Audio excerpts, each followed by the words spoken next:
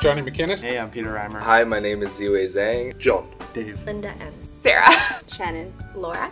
We are working with a lot of organizations who cater to children, low-income individuals, people recovering from addiction, and even people who love the sea. I wanted to go on Bandit tour because I know how important it is for not-for-profits to run efficiently. You know, really, there's so much we can do for these nonprofits with just a little bit of effort, and we can bring a lot of value. And I feel like I'm lucky enough to have a skill set with the Salesforce platform that's able to help them optimize their business and do more good for the people around them. So we have mini sessions, we have major projects, which are about double the size of the mini projects, and we even have a classroom in San Francisco where we'll be teaching about 6 organizations with reporting. I think the Bandit Gone Road Tour is awesome. I think learning code is a super powerful skill set, and there's no age too young to get started. In school, I pursued a double major in commerce and computer science, where it changes the way you think. I just want to encourage other kids, especially young girls, to pursue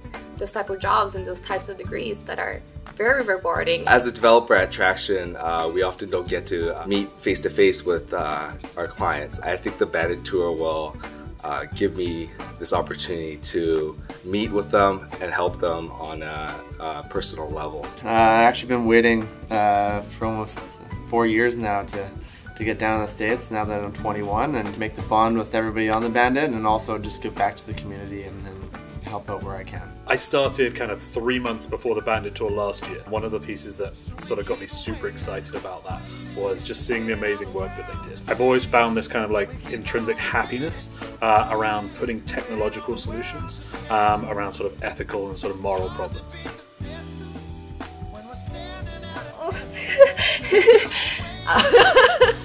I gotta. Try not to giggle when I say that. They make me laugh. I get to go on a road trip with Caitlin and Laura. They seem pretty cool, I guess. I hope they're good drivers. I'm not going to drive. They'll have to stop like every hour and a half for me to get snacks because I get super hungry on the road. I also got to get out of work for 3 days.